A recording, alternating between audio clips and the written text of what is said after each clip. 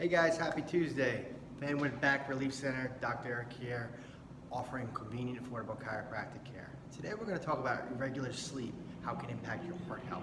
Research analyzed data concerning nearly 2,000 adults and found that individuals who go to bed at a consistent time each night and who sleep nearly the same number of hours from night to night during the week have about half the risk for cardiovascular events as men and women with irregular sleep behaviors.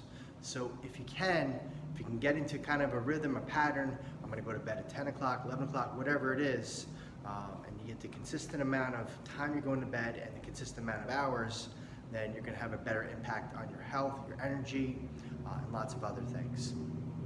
If you'd like more information on this study, you can just give us a call. The information is posted on our website at fanwoodbackrelief.com.